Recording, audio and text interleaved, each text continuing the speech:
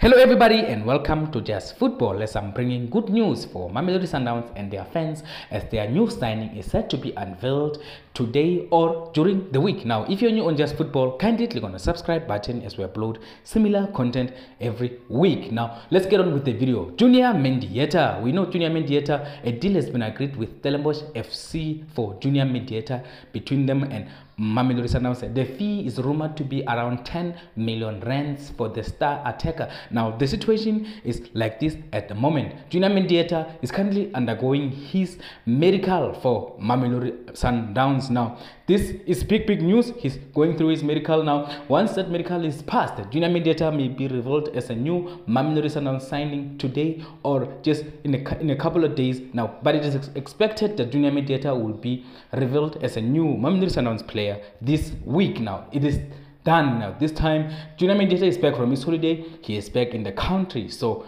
things will get moving in the situation of Junior Mendieta.